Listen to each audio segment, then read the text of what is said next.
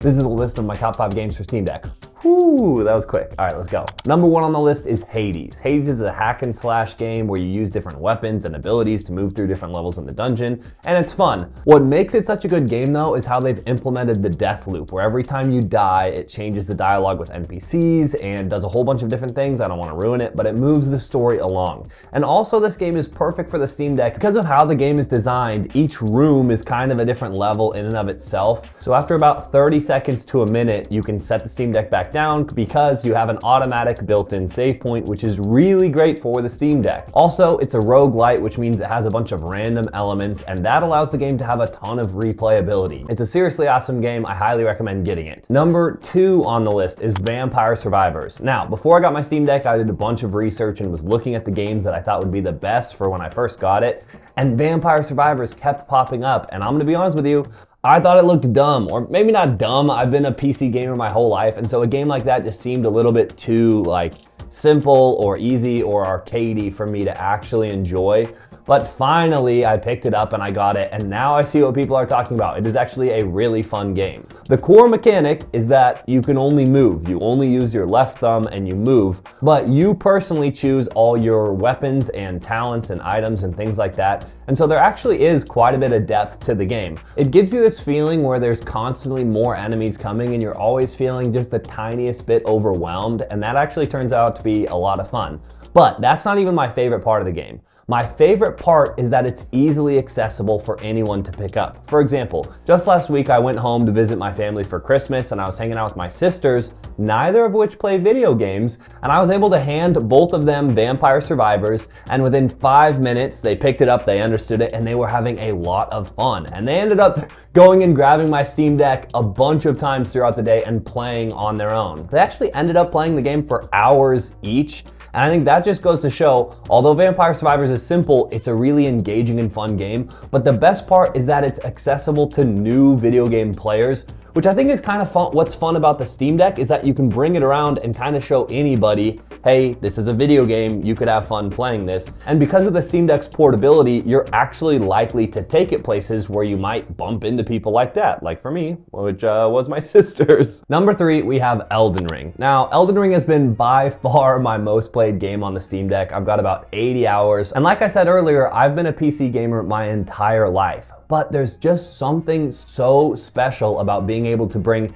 a AAA, massive open world game onto a portable device, and it feels like you're cheating something or like something magic is going on. It doesn't feel real. Like I said, I was driving up to visit my family last week, and when I wasn't driving, I pulled up Elden Ring and ended up playing about 2 hours in the car, and that is the fastest time has ever passed for me in the car. The only bummer about Elden Ring is that it drains the Steam Deck's battery life like crazy. If I leave everything uncapped, which is how I like to do it when I'm plugged in, I only get about an hour of battery life, but knowing that for this, I capped the frame rate at 30, and then I ended up getting almost 2 hours, which is not great. I would love for it to last maybe double that, because that's how long I would have wanted to play it in the car. But if you really wanted to play for longer in the car, what I would suggest you do is get an external battery pack, and then you should be able to stretch the Steam Deck's battery life to much more than that. Number 4 is Pico Park, and this one is kind of funny, but because my sisters got excited about video games from playing Vampire Survivors, I did a little bit of Googling and I saw what kind of video games would be good for inexperienced game players and also is a good co-op multiplayer game, and Pico Park popped up. So I ended up picking it up. It's a remarkably simple side scroller with simple physics, and everything moves how you would expect it to move, but it had us laughing our asses off while we were trying to work together to solve these puzzles, and now that game holds a really special place in my heart.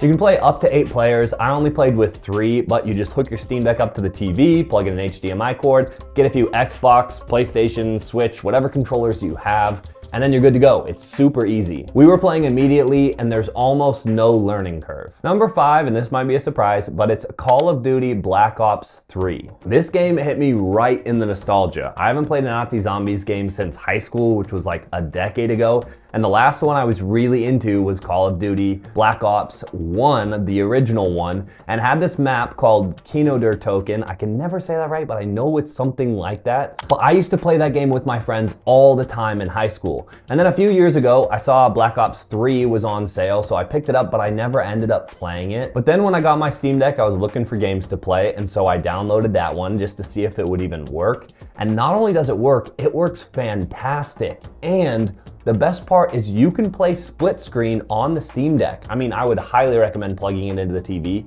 Having one screen with two people looking at it on your Steam Deck is like kind of a nightmare. You can't see anything. But you hook it up to a TV, you get a controller, and immediately I was back to my high school days playing Nazi zombies with my buddy. It was seriously awesome. One caveat was that when you wanted to add split screen mode so you could play two-player on the same TV, you couldn't use the Steam Deck's controller, you had to use the touchscreen, and then you had to touch this tiny part of the screen, and for whatever reason, the touchscreen, which is acting like your mouse, is inverted, and then as soon as you tap, the mouse moves, so it's kind of hard to do, but I promise if you just keep tapping and keep trying, it will eventually work. I've done it a bunch.